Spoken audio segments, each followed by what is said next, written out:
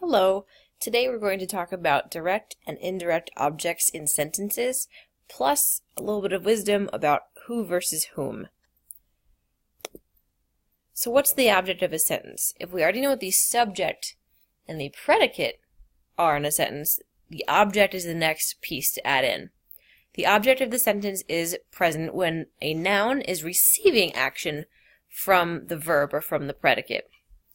For example, in the sentence, he ate the watermelon, he is the subject, ate is my predicate, verb, and the watermelon is my object. What's being eaten? The watermelon is. I'm receiving the action of eating. In the next sentence, the delinquents spray painted the wall. What did they spray paint? Again, the wall. Our teacher passed out what? Candy. This is the item receiving the action or the thing being passed out. So that's my object.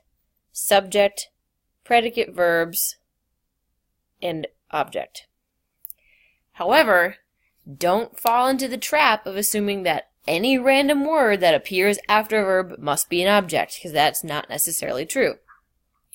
Other kinds of words can go after a verb too. For example, adjectives, adverbs, and other kinds of expressions or verbals or helping verbs can go in close proximity to the verb, and that doesn't make them objects. If I say her new album is amazing, the word amazing is not an object, it's just an adjective describing the album. So that's an important distinction to keep in mind. What's also important is that there are two different kinds of objects, direct and indirect ones.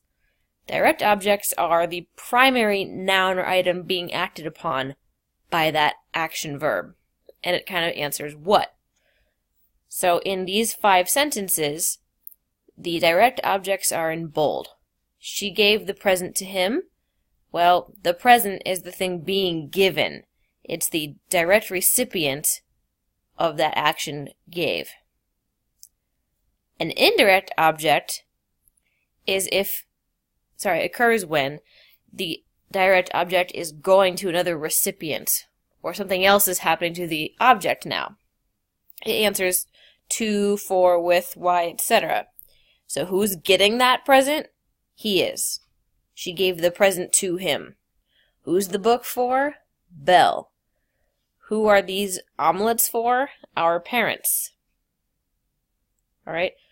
To whom are these math notes being given? Me. And number 4 is important because it kind of breaks the pattern and shows you that the direct object isn't always first. It most commonly is, but that's not a rule.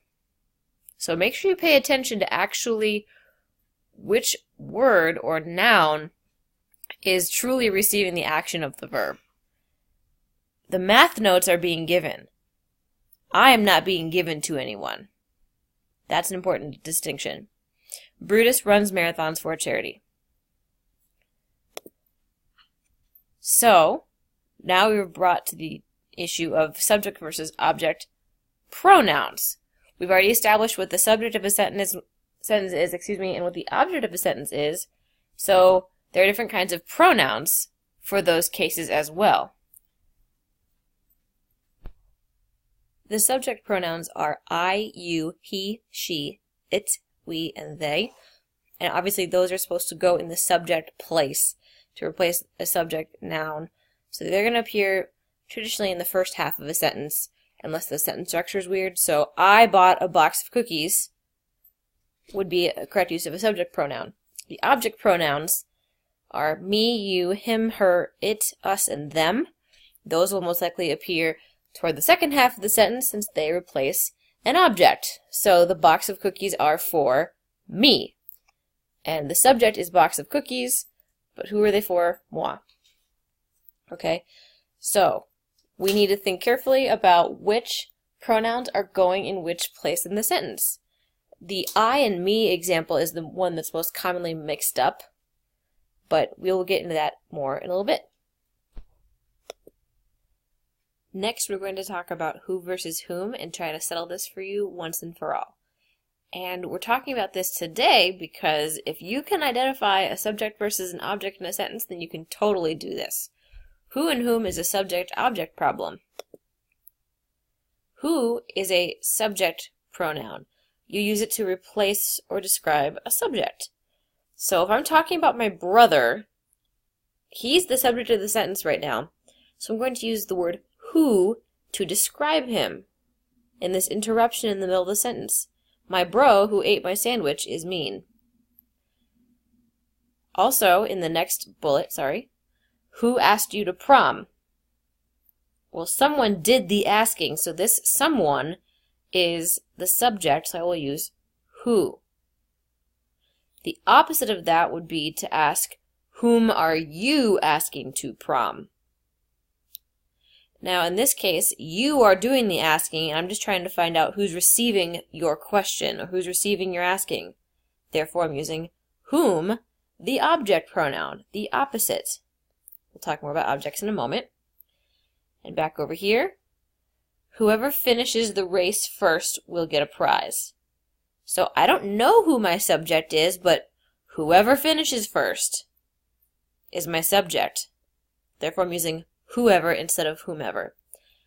And again, whom is an object pronoun to replace or describe an object. The other key thing is that if you see a preposition next to it, like to, for, with, by, in, or any of those other prepositions, it's automatically going to be whom, which is important for bullets like 2 and 3. I'll give a prize to whomever finishes the race first. This is the opposite of the other question 3 because I'm the one doing the prize giving. Someone's going to be my recipient now. So therefore I'm going to say whomever in this spot. Also, going back to the first example sentence, over here, the bro was the subject of the sentence. Now, my bro, whom I adore. Within the interruption, I am adoring someone, like my brother.